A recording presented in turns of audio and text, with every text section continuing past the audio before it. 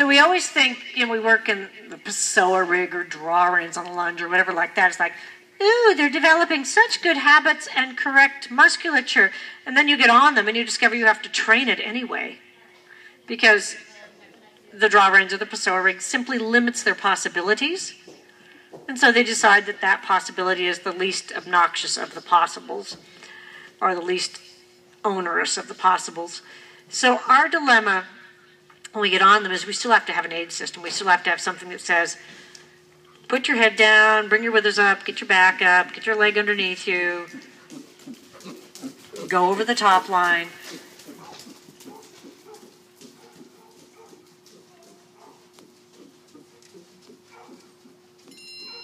And unfortunately, and you know the difference, the head down isn't the only answer. It's part of the answer. It's not the only answer. And then change rein.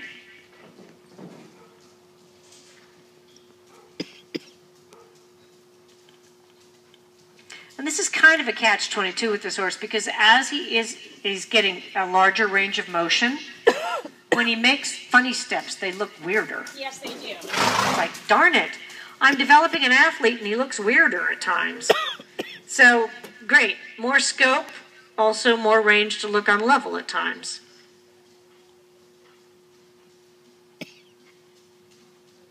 Good boy. Still would like to not make the leap into the big boy movement. Yep. Don't want to lift my back. Don't think I want to carry contact. Nope. But considering he used to be an evaporator, he's much better than he was.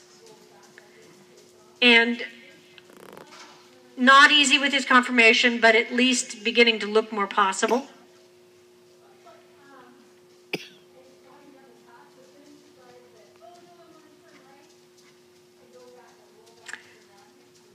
And then at some point, circle are not your options. Step him, hopefully, from this trot to left lead canter.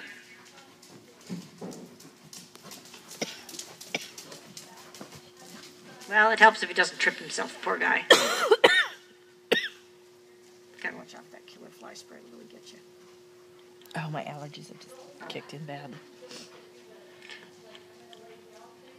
So, your gratitude is, it was a nice big trot. You should have been able to step into that canter without habit. Oh, well, there's still habit then, dear. So it's pretty good rhythm with your hand, and I'm a little surprised his nose is going in circles. Because normally, when the hand moves that well, both of them, they oscillate over their top line correctly, and they don't do wiggle waggles with their nose. But if he's still rigid on the left rein, we're not surprised. Good boy.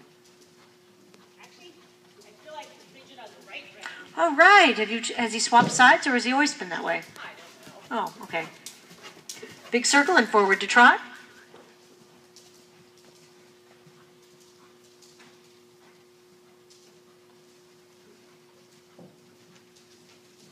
That was very nice.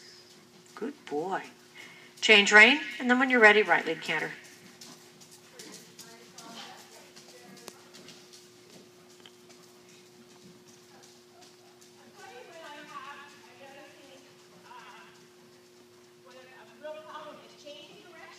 Mm-hmm.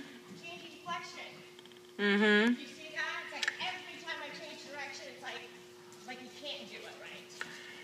So you ask yourself, is it a physical issue, like chiropractic issue, or is it that, heaven forbid, could I have a headset? Because when you have a headset, that change of flexion just does not work. So if he isn't basculing over the top line, if he's simply lowering his head, like a Western pleasure horse, and not actually using correct longitudinus dorsi and the other muscles that we need him to use on his top line, when you try to change flexion, it will be like popping the clutch. If it only happens one direction, we're a bit more inclined to think it's his asymmetry. So what I would try doing, go forward to trot again, and go off and do a number of changes of direction at trot once he settles into trot. I would try putting his pole down a little bit. When that doesn't work, I'd put his pole up a little bit and see if there's a place in there where you are allowed that change of flexion. And I would also think in terms, it's twofold, I ask with the new inside rein, but I also push the outside ear forward a bit. Because some of them are just habitual. I can't turn my nose there because the outside rein restricts me. Well, no, it doesn't. Well, yes, it does, according to him, at least psychologically. And then if you say it only happens on right to left, you're like, or left to right, you say, oh, well, let me see how I can change his mind about this. Because the impression is right to left, it just doesn't change flexion very much. On left to right, the impression is he lifts into the left rein contact. I definitely am saying it's more of an issue. Yep. This direction. Mm-hmm.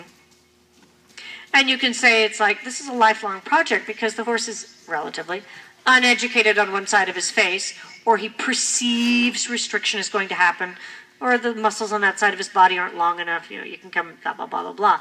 But if he's correctly bridging over the top line, and you have to do some experimenting, does he need to be lower in the pole? He is croup high, and we know that, this is not as high as he has been in the past, but sometimes he just gets himself in a place where there is no way he can change flexion because it's blocked by the musculature. So this may be a time when you're like, oh, I almost need roller, briefly. And you say, well, let me see if I do ask you extra round, deep, and curly, if I can change flexions. And then we say, let's hope we don't have to state it forever. But extra round, deep, and curly roller is not a loose rein. Yeah. Because you don't want to surprise him when you change flexion by suddenly establishing contact.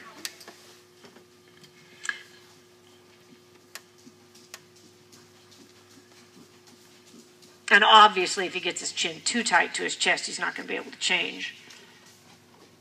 So we're assuming that teeth and all that stuff have been checked out. And then you say, how much of this is habit, dear?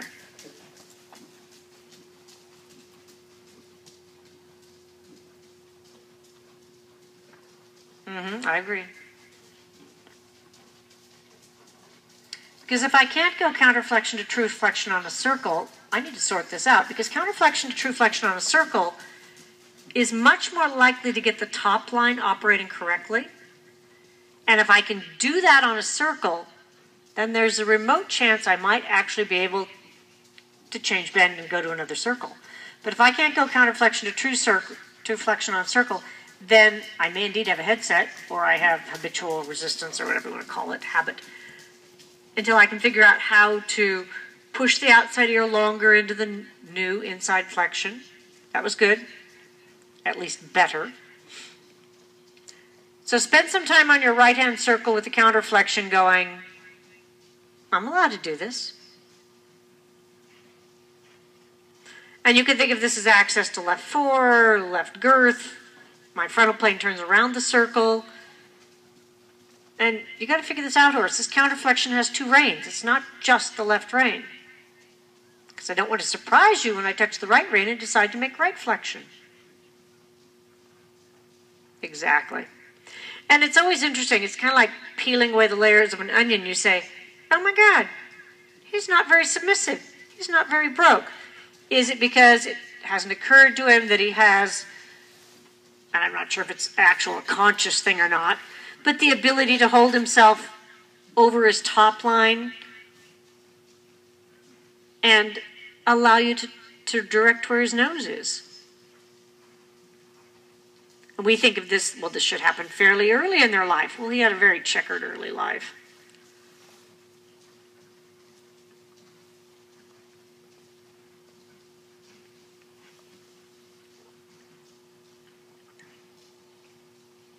So we do see definition on each side of the windpipe all the way back to the chest. That's good. And occasionally we see the big muscle that parallels the crest midpoint back to withers, but we don't see that very often. And that's the one that's going to allow you, although it's not logical to a human, to be able to rotate that flexion, because up until that time we can say he doesn't hold the left flexion of his own, on his own muscles. He only holds it because you hold it. If he'll hold it on his own muscles, and I'm not talking a looping rein, I'm talking a light contact, I should be able then to push it around to right flexion.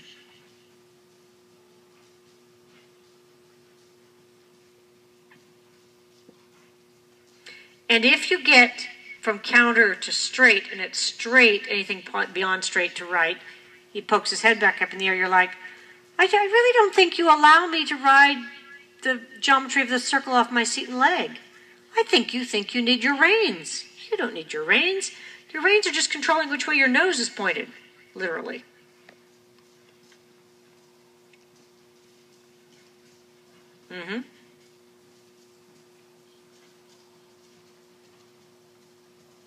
So the ability, and he has to figure this out, for you to ride the shape or the size of the figure off seat and leg and frontal plane, and then to be able to twirl his nose about at will, well, it's only 2 degrees left and right, it's not much. It's really a big deal to him.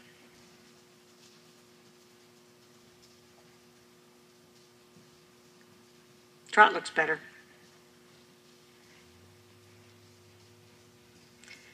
And then the question is always, well, when do I try the right flexion? Well, there's no good answer. Sometimes